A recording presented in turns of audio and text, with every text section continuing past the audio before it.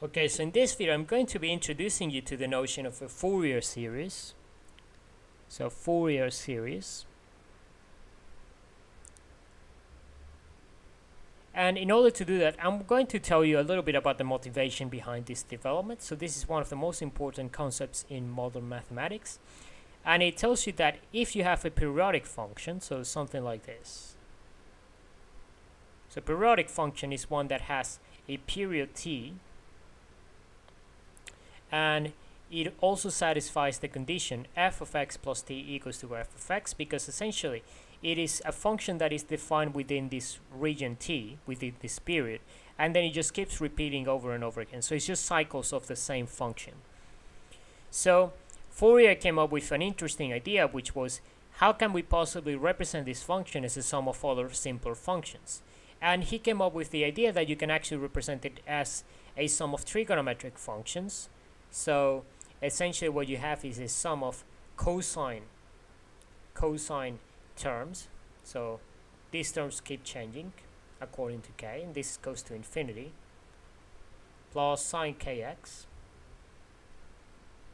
So the original idea is that you could represent these functions in Fourier series, and basically as you approach infinity in this sum of terms, you're going to exactly replicate the exact same function using just this combination. And you can apply this to any function. It doesn't have to be a smooth function. It can be a piecewise function, it can be a linear function, or even a piecewise function that is rectangular like that. It can apply to any function, so long as it is well defined within that interval, and the period is defined by the size of that interval. So as you increase the number of terms in the sum, you're basically going to increase the accuracy with which the Fourier series is going to approximate that function. So this is just a really bad sketch, but you get the idea that as you increase the number of terms in your sum, you're going to approximate the original function, and then if you go to infinity, you get the original function replicated exactly.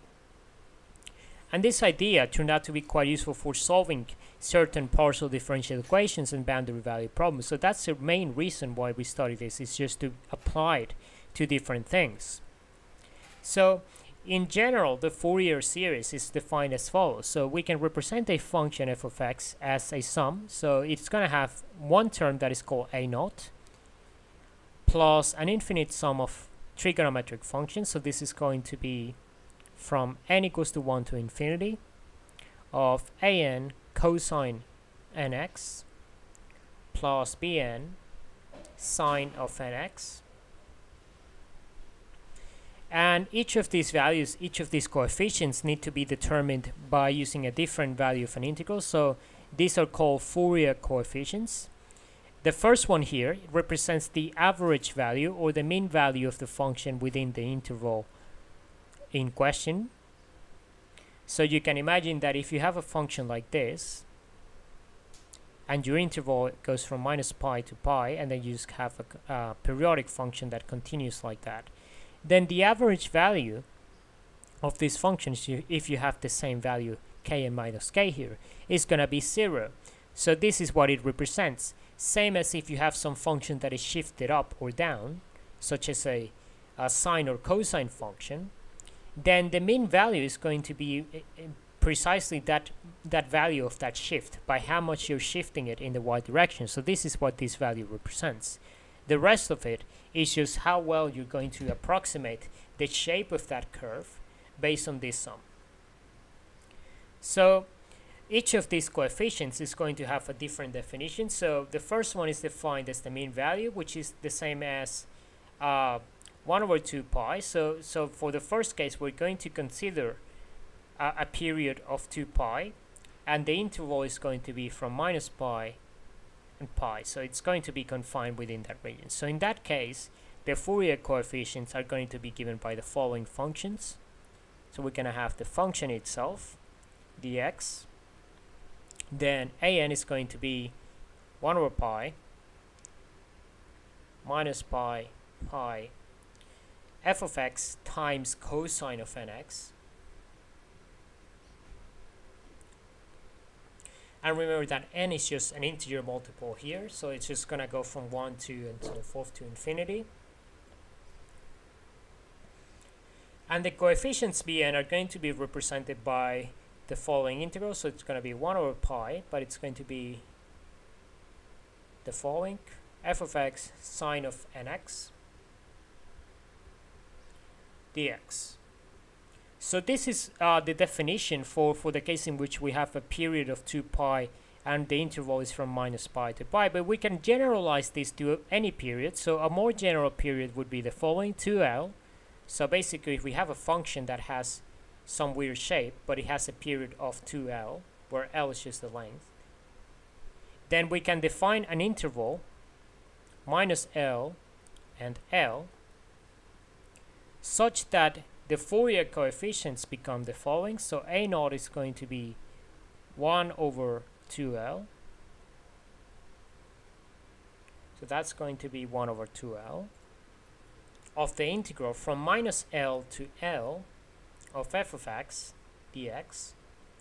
Then an is going to be equal to 1 over L. So you notice that we're just replacing the pi here by L, really. That's all we're doing. That's why this is such an important definition, because it doesn't matter what the period is. We can always adjust it so that we can find a Fourier series expansion for it. So minus L over L, f of x cosine nx dx, and so on. You can imagine that Bn is going to be the same, but you just replace the pi's by L's, and that's going to give you the expression.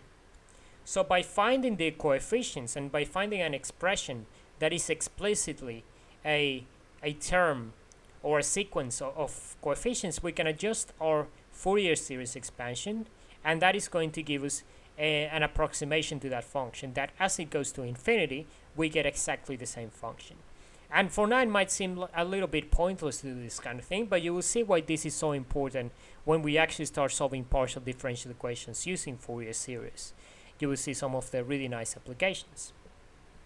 And one last thing that I wanted to mention, which is a few really important properties of Fourier series, is the following. So we can have f of x, as we remember, it can either be an even function, an odd function, or neither. So there are simplifications of a Fourier series depending on the type of function that we have.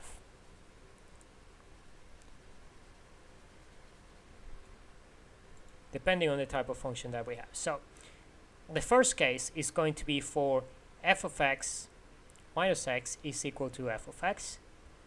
So if this is the case, this means that this function is even, and an even function might be something like cosine of x, because we know that it is symmetrical about the y-axis. So anything that is symmetrical about the y-axis is considered an even function.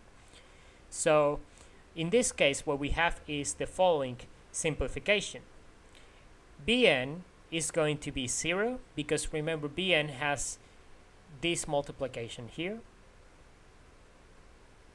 So sine of nx, this is an odd function, and this is an even function. So what happens when you multiply an even function by an odd function? You're actually going to get an odd function. And what happens to an odd function when you integrate it from the same limit? So if the function is odd, like for example sine of x, and you basically integrate between the same limits, there are further the same distance from the origin to each other, well, the areas cancel out. So that means that the integral is going to be 0. So by definition, our Fourier coefficient for this case is going to be Bn equals to 0, which means that we're going to have the following simplification. Our Fourier series expansion of the function f of x is going to be equal to a naught plus infinity to n equals to 1 of an cosine n pi x over L. And this is one thing that I forgot to mention in the expansion that we did before, is that when you adjust it to this, essentially you're dividing that original 2 pi period by L over pi, which means that instead of having nx here, you're now going to have n pi x over L. So that's the adjustment that we do for a general period L, or should I say general period 2L. That's the modification that we do. The same we do with sine of nx. It becomes sine n pi x over L. So this is going to be the Fourier series for an even function. If f is odd, then it would satisfy the following condition, so that's an odd function. Then both a0 and an will be 0. So that's another really interesting thing. And that means that f of x is going to be reduced to the sum of b coefficients times sine. And remember, it's going to be n pi x over L. So that's going to be our Fourier series expansion. And the reason we need to know this is because computing these integrals is going to be fairly tedious task. So any simplification that we can make will make our lives a lot easier. So in general, for a function of period 2L defined on the interval minus L, we're going to have the Fourier series expansion a0 plus infinite sum from n equals to 1 of an cosine n pi x over L plus bn sine of n pi x over L. And you can see that if we substitute here for pi, which was the original period that we started with, this would cancel out, and this would reduce to cosine nx sine nx as we had originally. So this is the more general case. And in the next video we will solve a few examples on Fourier series just to illustrate how this works.